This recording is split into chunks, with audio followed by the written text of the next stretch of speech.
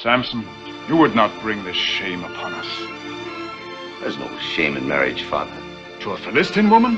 Where's Samador? Oh, wait, Samson. Where's my wife? But she's not your wife.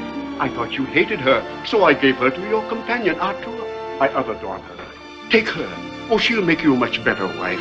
You're the only thing in the world I want. And you want me to marry this wildcat? It takes all my life. I'll make him curse the day he was born. This Samson has some unknown power, some secret that gives him superhuman strength.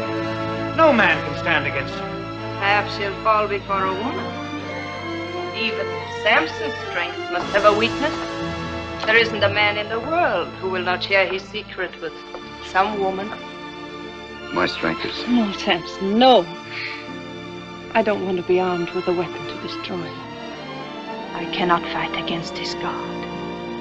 But no woman will take him from me. I have a secret.